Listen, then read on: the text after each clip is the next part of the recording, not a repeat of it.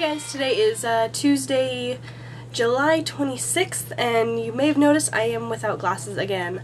I had my glasses for a couple of days, but my prescription was wrong in one eye, so I took them back today after work.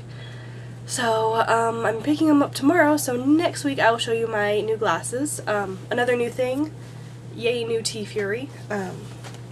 Okay, so I'll just jump right into it because I have a lot to show, so I'm going to hurry up. Last week I am caught up on Project of Doom, yay, except tomorrow I'll be behind again, unless I actually do something. First thing is my extra credit block. Of course I'm using the typical Harry Potter house colors on it, and I just stitched this on my embroidery machine, and I was going to put my username, but I forgot, I don't know. I put in my name and where I live and the country, and I was going to put my username, but somehow I just spaced it completely, so oh well. It's pretty easy to figure out my username or whatever from my name. And I do apologize, I have a cold, so if I sound funny, I probably sound funny. I sound funny in my head. So I have my Hedwig block. I'm not sure if I showed Hedwig last week, but there's my Hedwig block on Gryffindor colors, of course. And then here is another block of books. Yeah, block of books. That sounded weird in my head. I bought this fabric because I was very excited about it, and I have like a cool sort of title plan for it, so that's fun. Here is my Hogwarts crest on top of a couple of books. And then this is actually one of my favorites, the one with the candle, because this fabric right here is an awesome pink, and it looks like it's cross-stitch. It has sort of a cross-stitch look, and I put it right next to a Slytherin block. That fabric looks wrinkled. That's weird. But there's that block. I love this block so much. And hey, fun thing, because a lot of my blocks always do, this fabric came from OpenGen, and I would say that this fabric came from OpenGen right here, this little tiny one. She sent me a bag of scraps like ages ago, and I have used it in like probably at least 50% of my blocks. I've used some of her fabric. Okay, and then the next one is my sorting hat with books. There's that one. Okay, and then I was kind of ridiculous, and so last weekend, and I stayed up all night and was working on quilt blocks. Well, I stayed up all night, and as it got later and later in the night, my fabric choices got more and more erratic. So the next two blocks are kind of like, ugh, questionable taste. But here's my one with the quill, and I've actually been waiting to use this fabric for a while. I just couldn't decide on what, so I'm glad I picked something for it.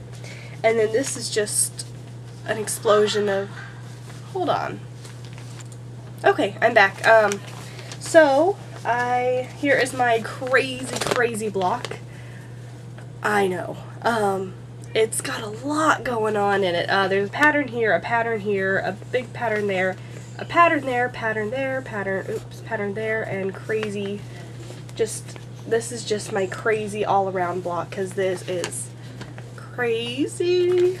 And then I have my pattern with the open book and the bookmark. And then this one is another really crazy looking block. This one. And finally, the teacup block. So yes, I am officially caught up on all of those, and I still have more. Trust me, more is coming. I got stuff done this weekend. Okay. So my potion bottle quilt, I finally sat down. I'm like, okay, I'm going to sew these things together. So I have my potion bottle quilt the quilt top is all together. I'm just now working on removing the fabric. No, I'm not going to remove the fabric. I'm working on removing the paper. So far I've removed paper on one block, although I've only spent a couple minutes doing it. But hopefully, it's already 8:30 tonight, gack. Maybe I might stay up late and, spread this out and get to working on it a little bit more. And then I have, I don't know if I ever mentioned it, but I did the 10-inch blocks, and then I did all of the 5-inch blocks, and the 5-inch blocks are what the patterns are for, the 4 5-inch blocks, but I wanted to do it in a full size too. So I also put together the quilt top in the small size. And so here's the back of it. It's kind of cool. And, because I'm not going to be able to fit it in here, but it is a shelf of pens, or a shelf of potions. So that is this right here. And then as soon as I take the paper off, it's going to be going in the mail to Hermione Jean, and because she was so awesome to agree to quilt it. She actually agreed to quilt it about 2 years ago when I first asked her, and she said yes again that she would quilt it, so that's cool. And I want to get these out in the mail hopefully no later than Monday, next Monday I hope, so I can get it done. One of the biggest reasons is that I'm trying to get a lot of projects like UFOs done. Well, UFO, I'm probably only going to get that done before roller derby starts, because I understand that roller derby is going to eat up my life and my free time. I don't know where I stand on being able to do Talk to Me Tuesdays once that starts up. I'm going to try. As it is right now, I'm kind of worried about time, because, well, I know I'm not going to be crafting for a while until I get into the rhythm of everything. Because I'm going to be going to roller derby practice at least twice a week. I'm not sure what the recruitment practice times and days are.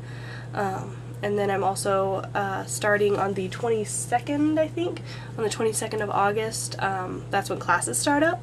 And I do have a couple of classes that I am taking, so I'm going to be, of course, working full-time, doing roller derby, and going to practice several times a week, and then, of course, being consumed by the social aspects of that. And then I'm going to be doing classes, so yeah, if I find time to craft, I will, and hopefully I will find and make time. But as it stands right now, it's like, wow. So, you know, I won't know what it's like until, oh my gosh, I'm sorry, I need to quit talking. Okay, I'll see you guys next week. Bye. In a desert, you stand a silhouette, emotion. In a desert, you stand a silhouette, emotion. I know.